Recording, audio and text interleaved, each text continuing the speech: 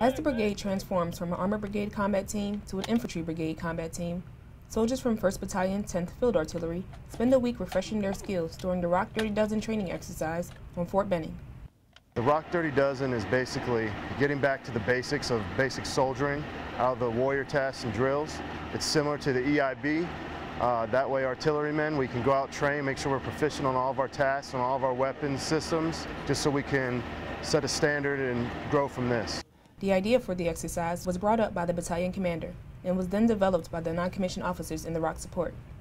The NCOs worked out the logistics and planned the schematics in order to give the soldiers the best experience possible. Some of the soldiers exceeded the standards, some did as average, but at the most part it was still a learning experience for all involved in it, and I think the soldiers enjoyed it. The exercise consists of combo, first aid, land nav, M4 qualification raid, and a foot march, amongst other tasks. Sergeant Thompson said the exercise was a good change of pace, and they learned a lot from it.